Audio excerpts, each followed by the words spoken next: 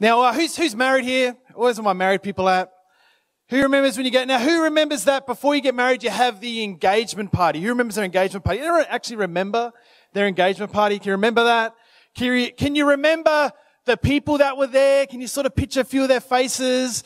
Can you remember, what sort of food you had or anything like that? Can you remember the pile of gifts that you were given? Does anyone remember the gifts? I remember the pile of gifts that we got at our engagement party. And it was nice to have this big pile of gifts. And I remember at the end of the night, I'm not sure if this is customary or not, but we kind of did it like this. But in the night, people kind of hung around and we opened the gifts, right? Is that customary? Did you sort of do that? Is it wrong? Okay. Sort it out. All right. But we opened the gifts and people were there and we watched. And I remember opening the gifts and going through it. And look, I got to tell you, I was disappointed, right? Cups, plates, saucers, haberdashery, yay, another tea towel. Whoa. Now it's all good stuff, right? It's all stuff that you need. But seriously, I can get away with one plate and one cup. That's all I need. I don't even really need a knife and fork. I can manage. Right? And then I remember we're going through these gifts and we're opening all these gifts and I'm kind of waiting for the spanner set, some spanners. Give me some spanners. Give me a battery drill. Give me something that I can use, but it was all serving plates. I say but it's not me. My wife has a whole, cupboard full of platters. How many oversized white plates do you need? We just got, every now and then I'll just get a platter out and eat dinner off of it because I just want to use it. Right? So it's and it makes me feel healthier because the plate's so big and the food it's like a health thing, right? It's all up here, just tricking myself, right? You got all these gifts, right? And I was disappointed. So being, someone of, just being able to sort of gather myself up and not, kind of let things throw me off. No, I didn't. I just let everyone knew. I just told everyone after, this is stupid. And there's nothing here for me, right? This is dumb. And I wasn't happy. And I let people, some of the people around me know that, this engagement thing, it's a bit of a joke, really. Like all these gifts, but not one thing for me, right? So fast forward a few months later, and it comes to the wedding day, right? And of course, who remembers their wedding day? You remember? Put your hand up for that one, guys. Put your hand up for that one. Don't. Engagement, you'll get away with. Wedding, you won't get away with that one, all right? So remember the wedding day, and it's all nice, and it was fantastic. And of course, you don't hang around to open presents. No need to go further than that. And so we were on our way out, and it was a great day, it was well celebrated and all that. And then a couple of buddies of mine came up to me, and they said, "JB, we got a gift for you." I'm like, "Really? I go, well, we got to go now." They said, "No, we've got it here. We want you to open it now." And so I got the gift and I opened it up, and it was a signed Richmond Football Club. Signed by the Richmond Football Club. Now, hopefully on Saturday this might actually be worth something. At the moment, it's just a football, but it's got some names on there, and it was all signed and all that. And they came and they brought me this gift, and I was they were like, "We heard you complaining, last time, so we got you something that you would like." And this was very nice, and they got me my signed Richmond Football Club. Football, very nice, signed by all the players from 2005 or whatever it was. So, sometimes in our walk with God, we can go through these seasons, right, where you have all this expectation but get nothing. And then when there's no expectation, good things seem to happen. You know what I mean? Have you been through seasons like that? Where you're walking with God, and you've got all this faith and expectation, you're believing God for all these things, and nothing happens. And then other times in your walk, you're just cruising on through, not really thinking, just kind of going about life. And then it's like the windows of heaven are open, And it's just, everything's just happening. And we go through these seasons. We go through these things. You can sometimes feel like saying to God, God, what is it? Am I in the wilderness or am I in the promised land? Like, God, just make up your mind. All right. Just let me know which one it is. And then I can deal with it and get on with it. We're not sure where you're at. It's hard, Now, while I don't propose necessarily to have an answer to why it's like that, because in the day, God is God and God will be God and God can do whatever God wants to do. He doesn't need my advice or anyone else for that matter and what he wants to do, right? But I think the danger in all of that for us in our faith is that sometimes we can come to a place where it's easier to have no expectation and not be disappointed than to have expectation and feel let down.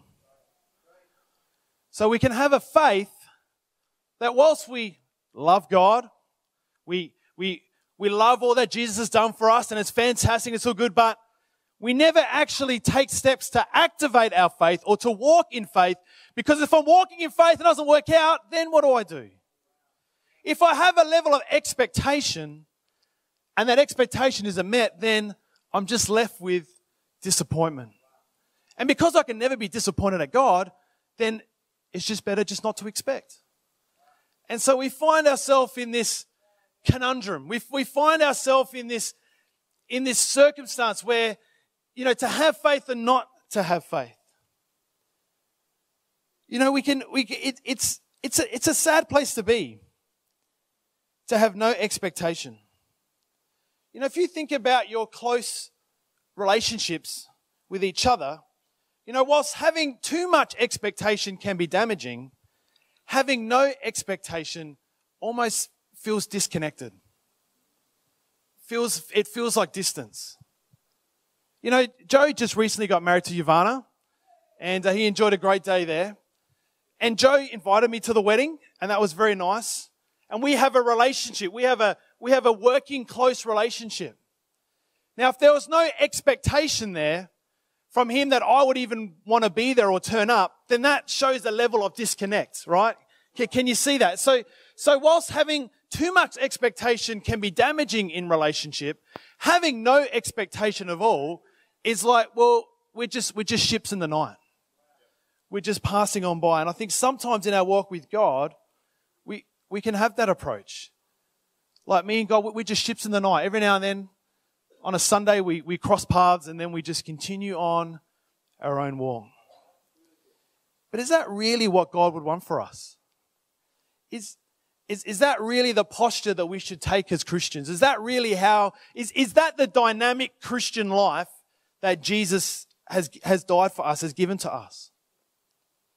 I of course don't believe that that's what God would have for us. I believe that God wants to take us from a place where we don't just have faith to believe, but we have faith to receive. That we don't just believe the stories and the things that were written and we hear testimonies and things that go, well, gee, that's great for that person over there, but I'm just going about my non-expectant journey. But that all of us actually come to a place where we don't just believe and have those thoughts, but we actually receive what it is that God wants to give us.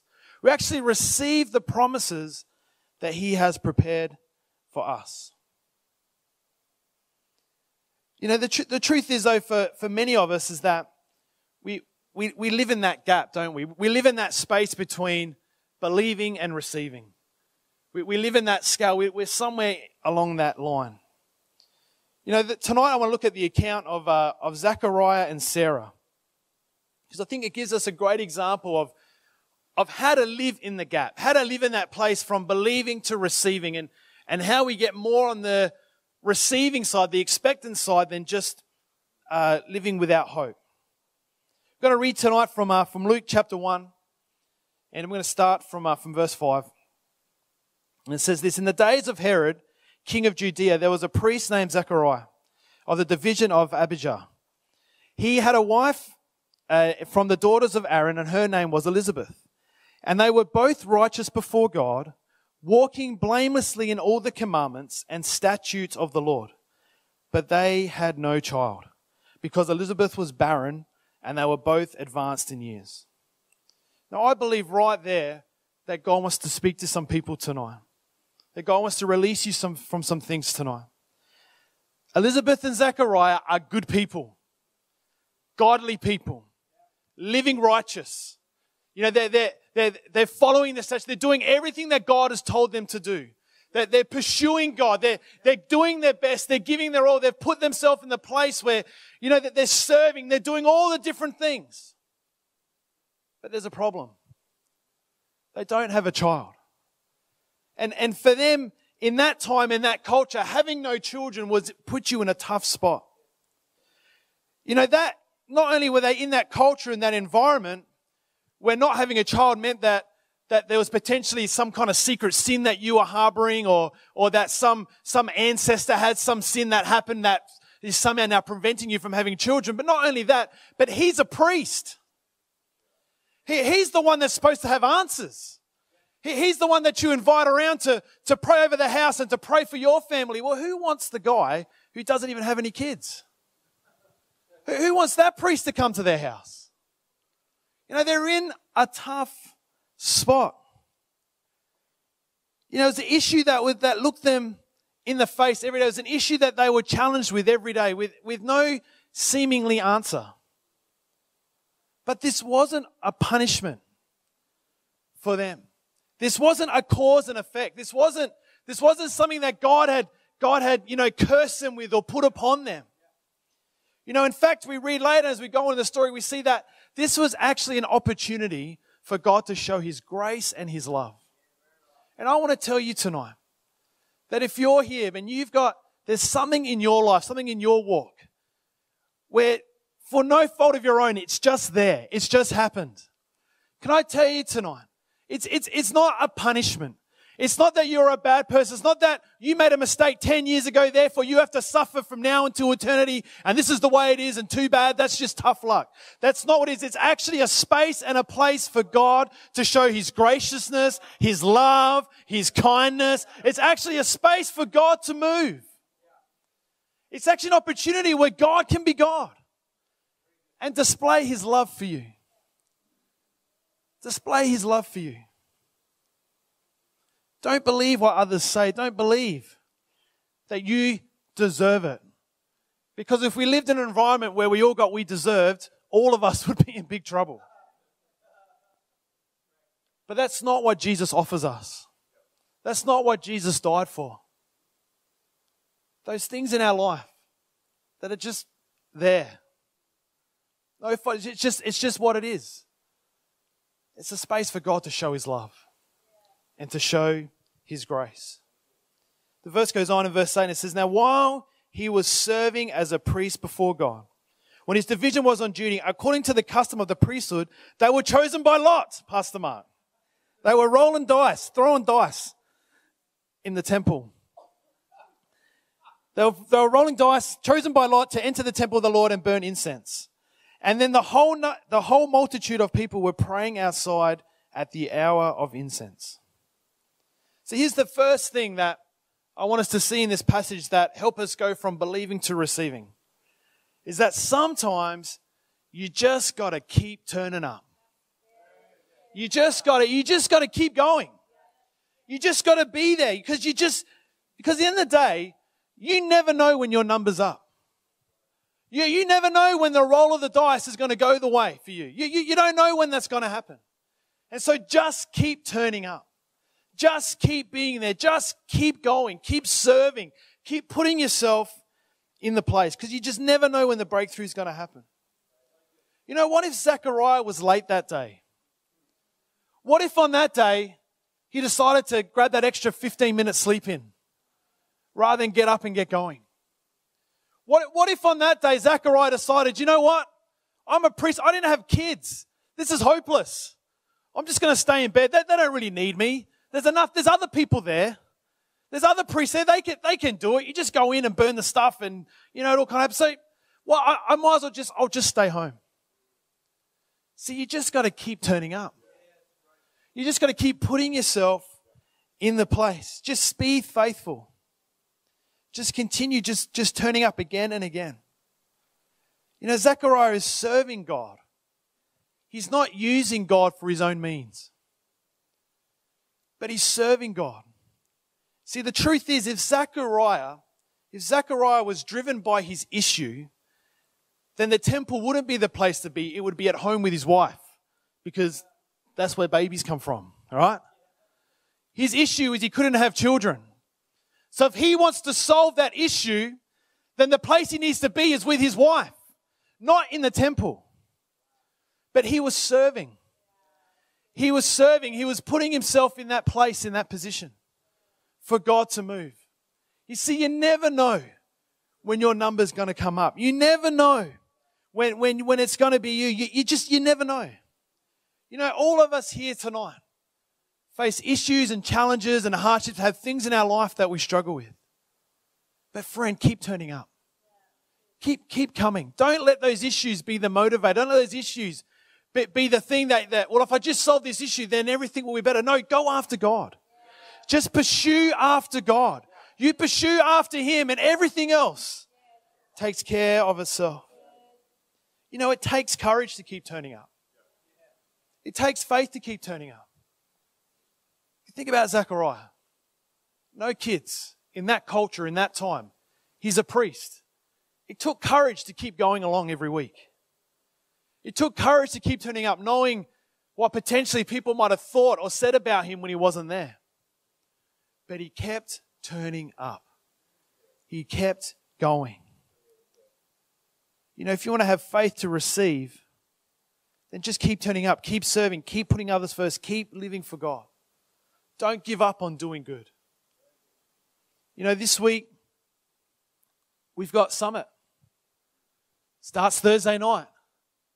Keep turning up. You may have come last year. You may have come, fifth one. You may have come at other times. You may have gone to every other conference, everything out there. But still that issue is there. Still that challenge is there every morning looking at you in the face. Friend, keep turning up. Don't give up in doing good. Keep pushing, keep believing, keep expecting God to move, because you never know. Maybe this Thursday night is your night. Maybe it's not Thursday. Maybe it's Friday morning. Maybe it's Friday night. Maybe it's Saturday. Maybe it's Sunday with Andrew Stone. Maybe it's on Monday. Maybe it's tonight. I don't know, but if it's there, why not turn up? Keep turning up. Keep going. Don't become weary in doing good. Don't miss an opportunity because we became lax with it. We treated it as ordinary. It's an opportunity, friend, for you to connect with God. You know, this morning, Julie shared a great word this morning, by the way. If you weren't here, I encourage you to listen to the podcast. It's just excellent. It's all about our speech, and it's so important. And even just when I shared later on tonight, just touching on some of those things about what comes out of our mouth is so important. And at the end of one of the services, I was here with Julie, and one of the members of the churches came over to us and just asked us to go and pray for their spouse, and to go and pray for them, because this person is struggling with sickness, struggling with health, and just getting out of bed in the morning is a struggle in his heart. And this is the thing that blew me away, is they came and they asked us to pray, and the prayer wasn't so much about that they would be healed or anything like that, but their prayer was that they could be in Summit. That was their prayer. Their prayer was that they wanted to come to Summit. They have these issues, they have these limitations, but they don't want that to be the thing that defines them or stops them from being in the presence of God. Let me tell you, that's an unbelievable statement of faith right there. Because they're not focusing on the issue or the challenge or the hardship, saying, God, just take this away. God, why is this like this? God, why is this hard? They're saying, no, I want to be in the presence of God. I want to be in the place where God can move. That is an amazing testimony of faith and courage right there. Right there. You know, even if God, whatever happens, but let me tell you right there, that's a statement of faith right there. That outmeasures any great miracle, right? Do you understand that? Do you understand the heart is not the issue? The heart is, I just want to be in the presence of God. I just want to be in a place where I don't want to miss out. I don't want to not be able to be there to connect with God. That is just amazing. It's just amazing. Something in that for all of us that we can learn. And the scripture goes on in verse 11.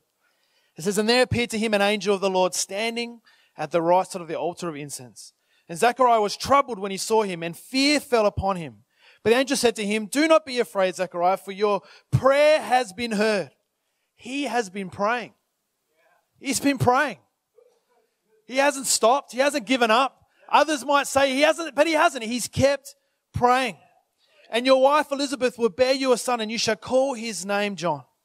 And you will have joy and gladness, and many will rejoice at his birth, for he will be great before the Lord. And he must not drink wine or strong drink. He will be filled with the Holy Spirit even from his mother's womb. And he will turn many children of Israel to the Lord their God. And he will go before him in the spirit and the power of Elijah, to turn the hearts of the fathers to the children, and the disobedient to the wisdom of the just, to make ready for the Lord a people prepared." Great word. But the Bible says that Zechariah, he's afraid. He is troubled at this. You know, I believe in this moment that, you know, this isn't a fear of like, you know, going into a dark room, or this isn't like a fear like that. But as I read this and as I think about this, I believe that in this moment, Zechariah, he's doing the internal checklist. He's doing the internal checklist. You know, it's like God's moving, something's happening, and all of a sudden he starts going, all right, have I done the right thing? Did I bring in enough incense? Was it the right incense? Was it supposed to be potpourri day and I brought in, you know, something else? You know, like he's going through this internal, is my tunic on the right way? You know, because last week I put it on back to front or something. You know, like he's going through this internal checklist. You know, like when your phone rings and the boss's name is at the top, right? Before you answer the phone, you're going, "Did I do that? Did I ask that?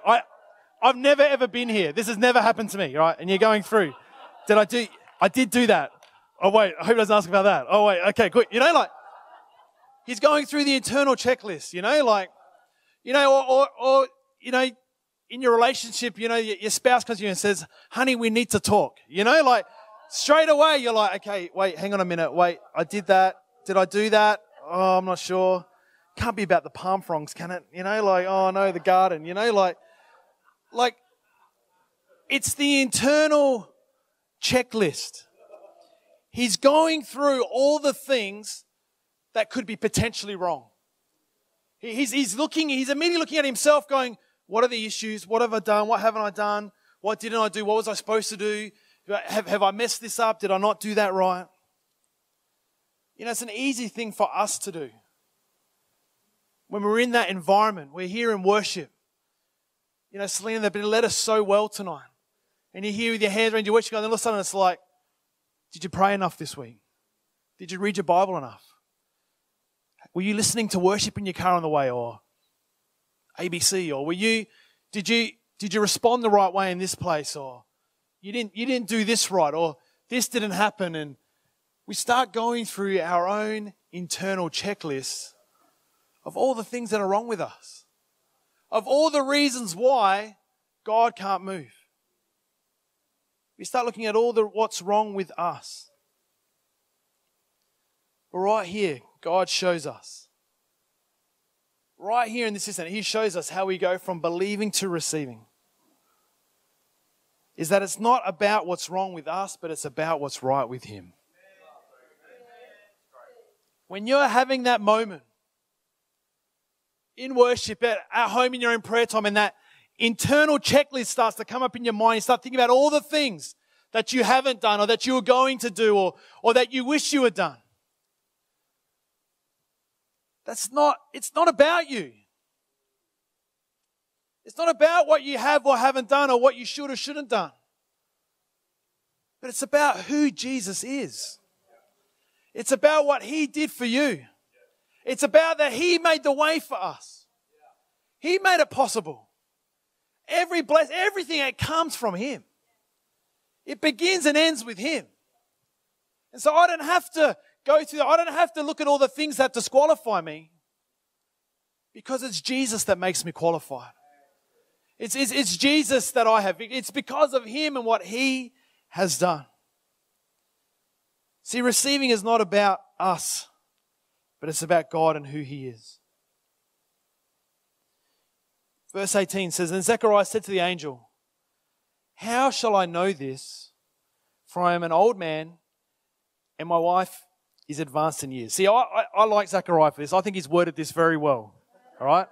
I'm an old man, and my wife, she's advanced in years. You know, I think he did that very well. He's thinking, this guy, right? And the angel answered him, "I am Gabriel, and I stand in the presence of God, and I was sent to speak to you and bring you this good news. And behold, you will be silent and unable to speak until the day that these things take place, because you did not believe my words, which will be fulfilled in their time." And the people were waiting for Zechariah, and they were wondering at his delay in the temple.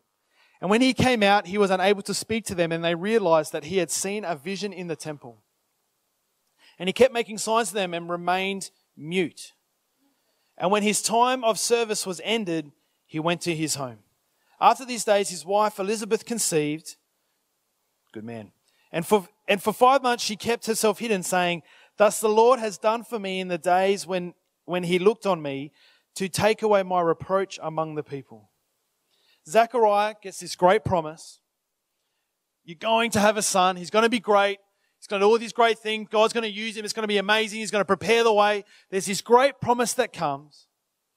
It's amazing news. It's great news. But Zechariah, he has an issue, right? And to be fair, it's a legitimate issue. He's old and his wife is advanced in years, right? It's a legitimate issue. And he outlines that to the angel.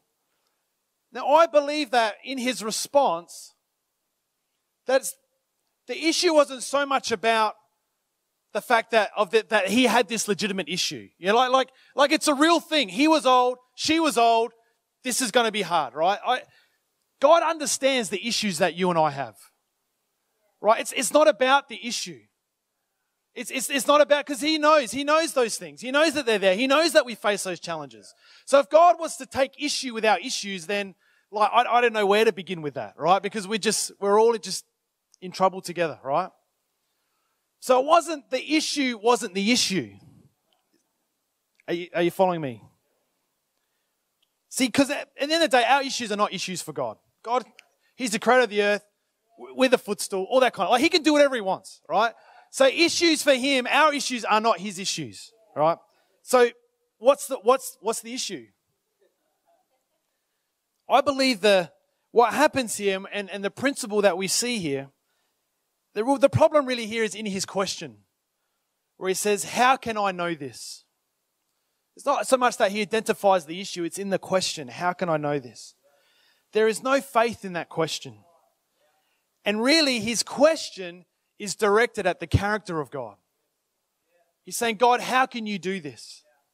See, we can identify the issue with God. God knows the issues that we have. There's no hiding in any of that. But we never bring God's character into question. That is never an issue. And see, what we see here is that his question is directed at God's character. You know, and that's part of the gap between believing and receiving. That's part of that gap. You know, I believe God, but it never works out. You know, I believe God can heal. I heard a story once about someone who got a healing, but I never see it. It never really happens for me. You know, I heard a story about someone who, you know, they got one of those magic envelopes in their letterbox, and they got, you know, God bless them with money, and we hear those things, but that never happens for me. That's never my thing. You see, that's the gap between believing and receiving. Is when we say things like that, when we talk like that. I believe you, God, but it just never works. And you know what? If I have expectation, I just don't know if I can deal with being let down. And so, better just to have no expectation and just leave it at that, God, and let's just continue this kind of ships in the night style rather than actually believe that God could do something. You know, I'm so glad that God doesn't operate on our logic. I'm so glad that God doesn't think like us. And God in this instance does something so loving, so amazing, so gracious in this instance. He shuts him up. That is the most gracious and loving. You're laughing, but it's true. It is the most gracious and loving thing that God does in this circumstance. He shuts him up. Because God is so committed to the promises in your life that if it means having to shut you up so they can be fulfilled, He will shut you up. God is so committed to seeing the promises fulfilled, the word spoken. God is so committed to seeing those things happen that sometimes He takes us out of the picture so that promise can be fulfilled. See, sometimes we're the ones who need to actually get out of the way and allow God to move, rather than we actually are the ones who stand in the way.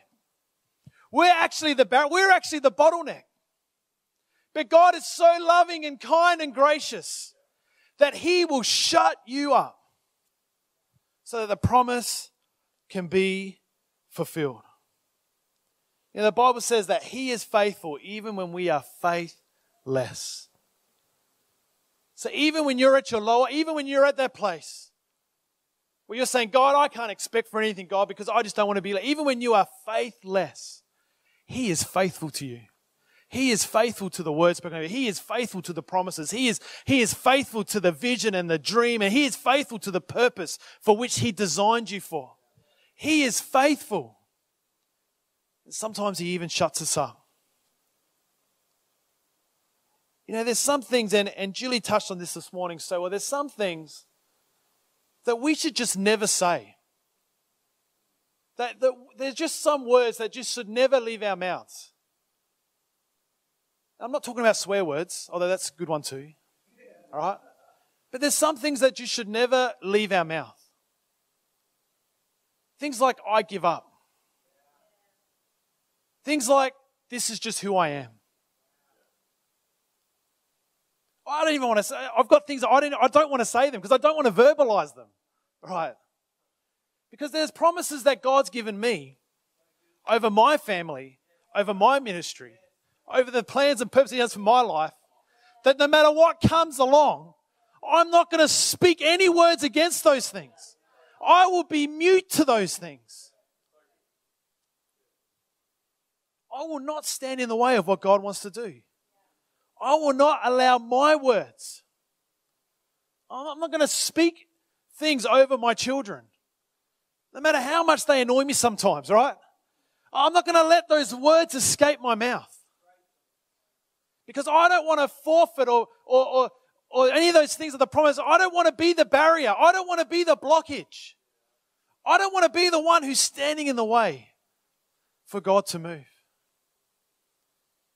But He's gracious and kind, and sometimes He just shuts us up.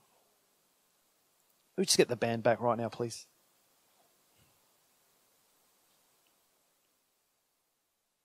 We jump on ahead in the same passage, and we come to when at the birth of John, verse 57. It says, now the time came for Elizabeth to give birth, and she bore a son.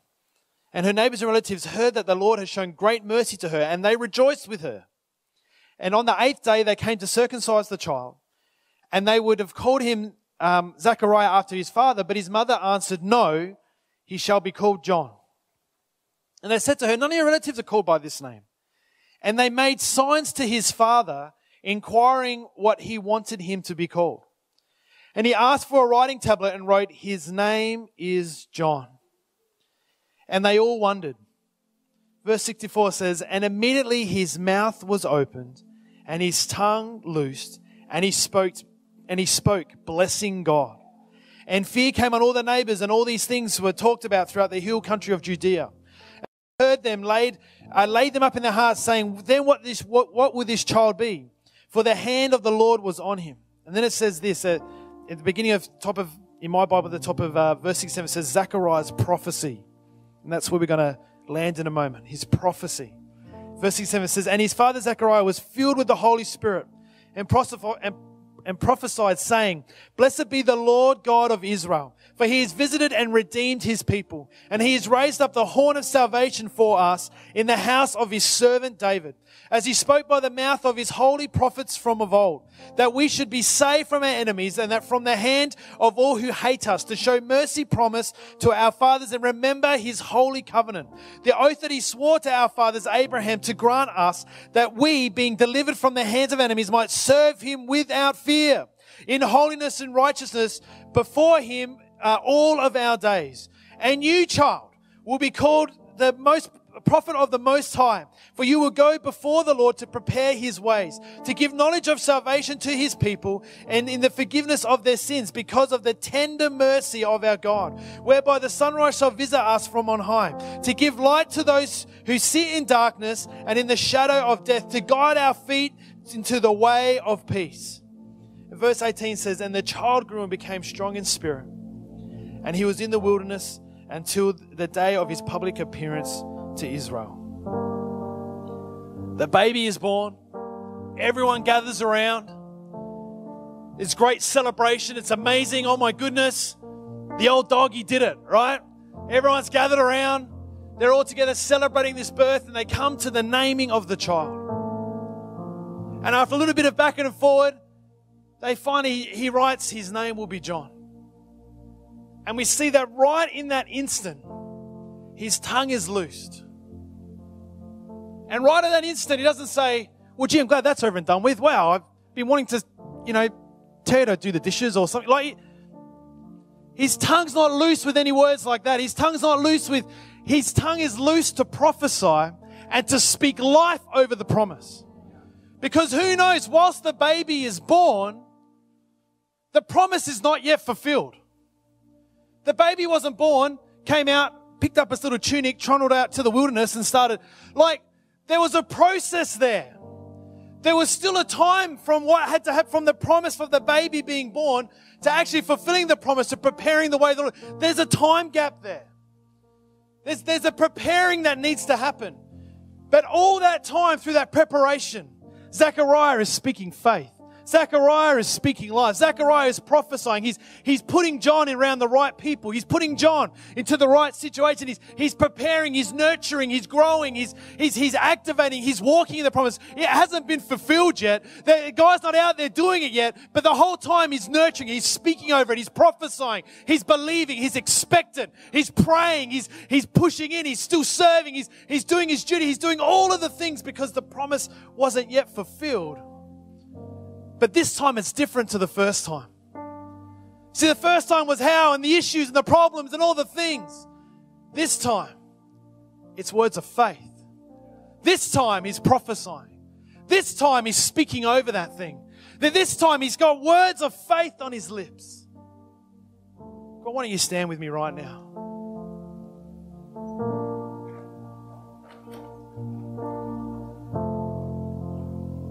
Zechariah nurtured the promise. He was deliberate in all that he did. He was deliberate in positioning John and doing things to give him the best opportunity, to put him in the best place to fulfill the word of God. How about the promises in your life? Are you nurturing them? Are you speaking life over them? Are you putting them in the right place? Are you being deliberate in the promise? Are you being deliberate in your pursuit of the call of God? Or for you, is it just, well, if it happens, it happens. I've got no expectation. If it happens, well, that'd be nice, but I don't want to be disappointed. Or are you living in faith? Are you prophesying? Are you putting yourself in the position to receive, not just believe? Are you putting yourself in that place? There's 3 things to remember. Stay in the game. Don't give up. Don't give up. Don't lose grip of your expectation. Keep believing. Keep believing. Second thing to remember, it's not about you. It's not about what you can and can't do. It's about who He is and what He has done for us. The third thing is speak life. Prophesy. Prophesy. You know, as you've heard us talk and share about at Summit, we have a prophet coming. But all of us can prophesy. All of us can speak words of life. All of us can speak over those things. You know, for some of you tonight, the promises and the words that God has spoken over your life, you have deliberately limited expectation because you don't want to be disappointed. You've deliberately gone, well, I just, if it happens, it happens. Because I just don't know if I can deal with that. Tonight I want you to believe again. Let expectation fill your heart again. You know, I'm going to ask the band to begin to play. They're just going to play whatever your song you're doing now. Just keep that progression going. But what I'm going to ask you to do is we're going to do number 3. And right where you're standing, in fact, why don't you just close your eyes right now and just lift your hands. Don't let that internal checklist for some of you is happening right now. Don't do it. It's not about you. It's about Jesus. Focus on Him. And I want you to do something brave tonight. I want you to step out in faith.